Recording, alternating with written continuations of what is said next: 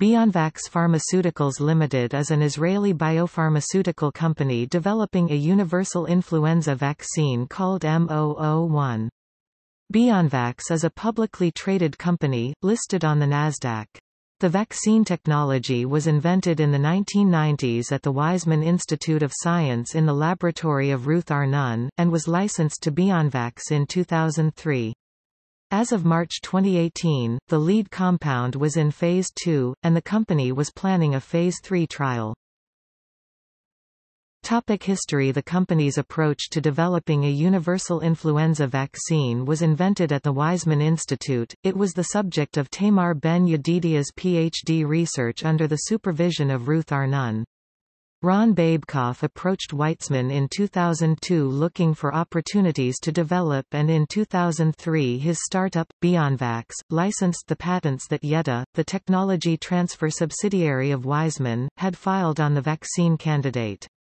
BiondVax took space in the Weizmann Science Park in Nes Ziona, Israel. Babcock took the role of CEO, and Ben Yedidiah became the CSO. The company's candidate universal flu vaccine, Multimeric 001 (M001), is a mixture of 9 peptides, each no longer than 22 amino acids, that are epitopes of Ha, NP and M1 proteins of both type A and type B influenza viruses. BiondVax was listed on the Tel Aviv Stock Exchange in 2007 and started trading on Nasdaq in 2015.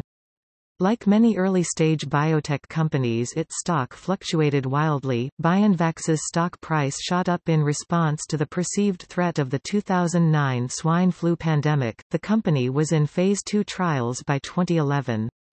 BiondVax was developing M001 first as a primer to make standard flu vaccines more effective, and secondarily as a vaccine. In 2017, the company voluntarily delisted from the Tel Aviv exchange in favor of the Nasdaq. Earlier that year, the fund of Check Point's co-founder and chairman Marius Nacht became BiondVax's largest shareholder.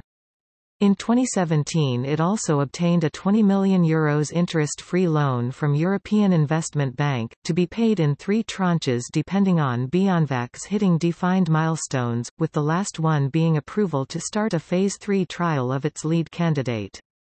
The company used the new funds to start building a manufacturing facility in Jerusalem and to do further drug development work. In October 2018, BiondVax began a 2-year Phase 3 study that the European Medicines Agency (EMA) has designated as pivotal for the purpose of approval.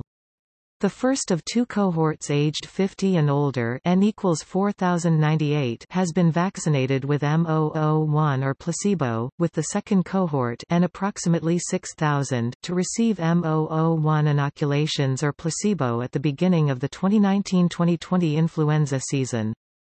BiondVax's M001 is the first, and thus far the only, universal influenza vaccine candidate to have begun Phase 3 trials. Completion of the Phase 3 study is scheduled for the second half of 2020. In March 2018, Scott Gottlieb said that approval of a universal flu vaccine was years in the future.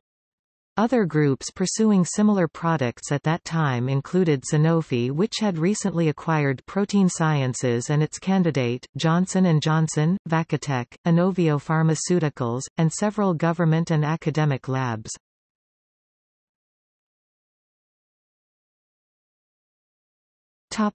See also: Health care in Israel, Science and technology in Israel.